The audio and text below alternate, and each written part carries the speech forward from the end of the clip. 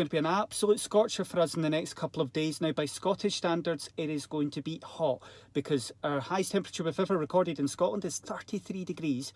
And over the next few days, the possibility of somewhere hitting 29 or 30 degrees along the west coast. Now, an experiment I've always wanted to have a go at is how hot does it actually get inside a car on a day like this. Now, I've seen this done in America, for example, where the forecaster gets in the car, sits there and live streams it, tells you how it feels. But of course that's dangerous because we're warning you not to leave anything in the car. So I do have the door open, and a wee while ago what I decided to do was park the car in the sunshine, got the addition of this glass roof, which a few cars have got nowadays, and I left a thermometer in it to see how warm it got. So it was 27 degrees outside, and the thermometer inside reached 47 degrees.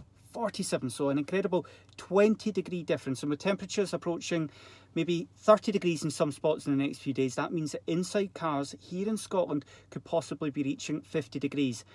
Now, I did leave the thermometer half an hour, so that sort of simulates, say you were at the supermarket and you thought, I'm just popping in for bread and milk, the dog will be fine, and you ran in, you get caught up in a big queue, and before you know it, the temperatures hit 50 degrees in the car. Fatal and dangerous levels. So just something to bear in mind in the next couple of days. Do not leave anything precious in the car in the coming days in this heat.